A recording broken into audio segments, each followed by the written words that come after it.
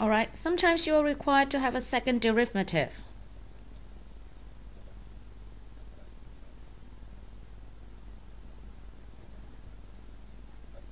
Which means that you have to differentiate it twice. So you might see something like this, which we call it f double dash x, or you can see something like that.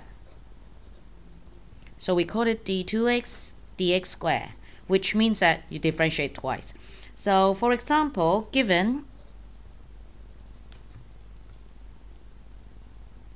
x squared minus 5x squared, sorry, fx equals to, that looks better. Wait, find double dash.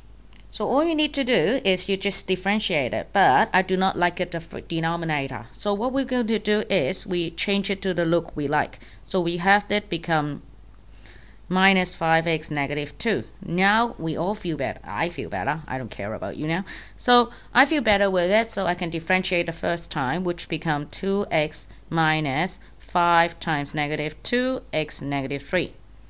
Alright, fix it a little bit. We have 2x plus 10x negative 3. There's a negative there.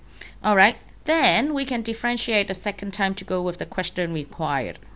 Double dash will become 2x become 2 plus 10, leave it there, and then take the negative 3 down, x negative 4.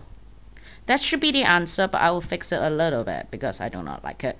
So it becomes minus, plus become minus 30 on the top, and x to the power 4 at the bottom. And this is our double dash.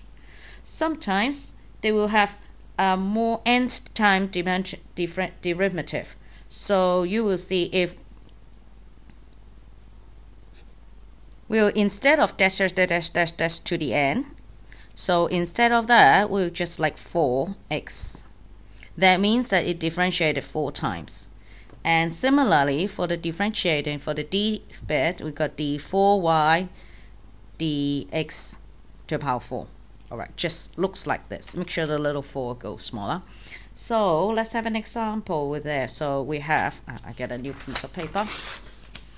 So for example, if we got fx equals to cos 2x, make me feel better. Now find f 4x. So all you need to do is differentiate it 4 times. So let's get it started. So first time, we're performing the chain rule. So 2 cosine become negative sine 2x. And then the second time, we do this second time with that negative 2, leave it there. And then 2 in the front, sine become cosine 2x. Yep. So it becomes negative 4 cos 2x. And one more time, 2 more times actually.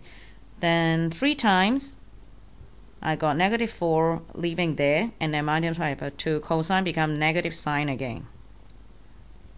So I have negative positive 8 sine 2x.